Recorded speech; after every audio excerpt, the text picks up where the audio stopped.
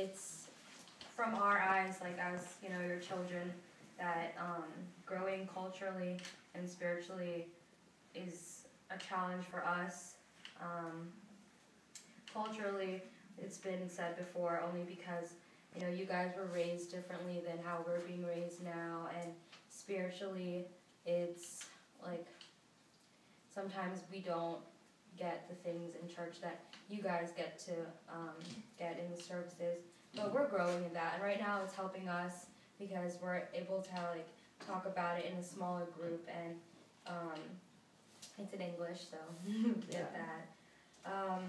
In the future, we said we were talking about a stronger foundation as a church, and how you guys said it starts with your family. So if it starts with your family, it should reflect in the church.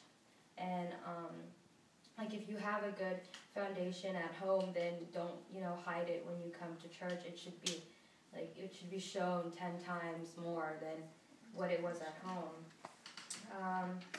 We said that some people, not some people, but just because of the way we were raised, some people might be too close-minded about growing as a church, as in they might still be clinging on to things from the way we used to do it, back when we were at church in DC, or, further back, I don't know. About height, growing in height, we also said about a strength that we have is starting on time and making sure we don't try to accommodate to everyone, okay, we'll just wait a little bit until this family comes or this family. No, we establish the time and we start every Sunday. The Sunday school and youth group, it's growing a lot, and there's more strength because of our teachers and just the time and effort that people put into children's sermon, or our classes and stuff on the weekend. It's helping us a lot. And Shella mentioned about the representation of church and how, do you want to say that part that you said? Well, yeah, I guess what I said was as a representation of our church, it shouldn't be through our words, it should also be through our actions. Yeah. Action. Actions. Yes, DC action. DC action. Another strength we said was the good contemporary services, and how we noticed that when we do have contemporary services, more people do come and they engage more than regular service. Yeah. The multicultural relationships that we have with other churches, we're not just isolated to the Indonesian community. We have friends from the African church and Brazilian churches. Yeah. So we get to share oh, how is your congregation doing? We can take things from their church that they do, because there are differences because we're from different countries, but ultimately we're all from another country other than the United States, so we can relate to them a lot. And then lastly, we said we are a very friendly church, and we're very open to new people. We don't exclude.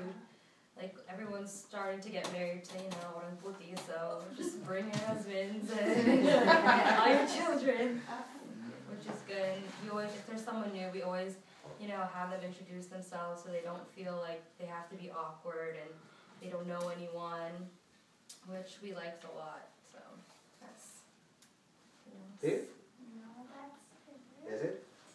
And classy. That is very good. Mereka juga bicara tentang pengalaman kemarin yang ibadah multicultural before Christmas with IMN.